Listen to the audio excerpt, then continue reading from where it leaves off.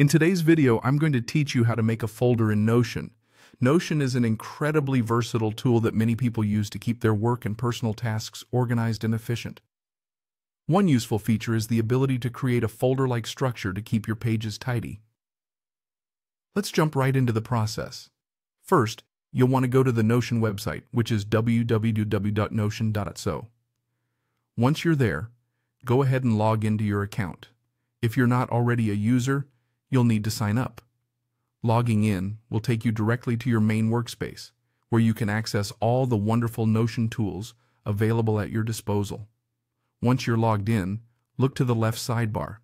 That's where all your pages live. We're going to create a new page, which will eventually become your folder. Click on the option to add a new page, and once it appears, give it a name. For simplicity, let's name it Folder. This new page is where we're going to organize our existing pages. Next, hover over your newly created page title. You'll see an option to add an icon. Click on this, and you'll be able to choose an icon that represents your folder.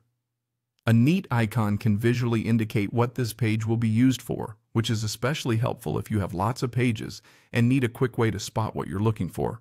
Once you've clicked the icon option, a search function will pop up. Simply type Folder in the search bar and browse through the options. Choose an icon that best represents your new folder page. Remember to keep your page completely empty. Don't add any additional content to it.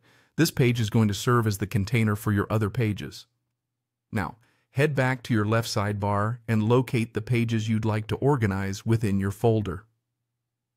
The beauty of Notion is its drag and drop functionality. Simply drag any page you want into your newly created folder named Folder.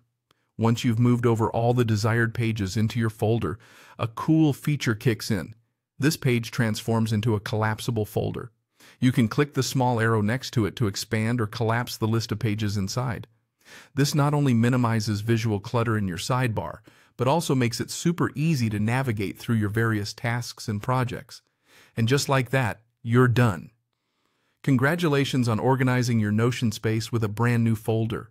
With this setup, your workspace is now cleaner and more streamlined, making it easier to focus and be productive.